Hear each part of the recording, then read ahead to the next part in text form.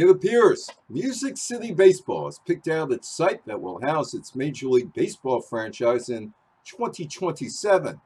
But there are a few major steps that need to take place before a shovel gets into the ground to build the Nashville Stadium Village project.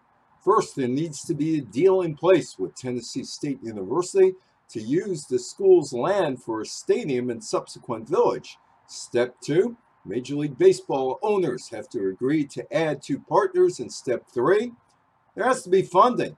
Everything has to align, but there are flies in the ointment.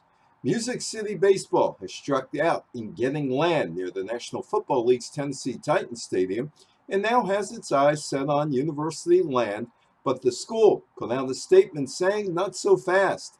Tennessee State University and Music City Baseball continue to explore opportunities for a Major League Baseball stadium on our Cumberland property in the event MLB awards Nashville an expansion franchise or approves an existing franchise.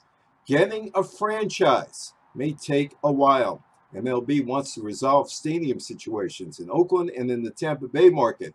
When Oakland Athletics and Tampa Bay Rays ownerships secure new ballparks, then MLB expansion will be considered.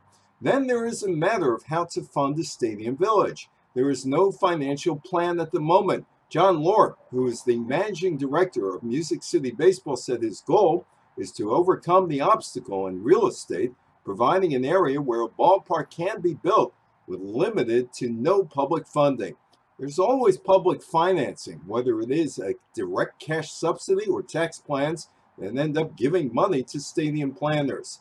There isn't all that much here to excite Nashville baseball fans. I'm Evan Weiner.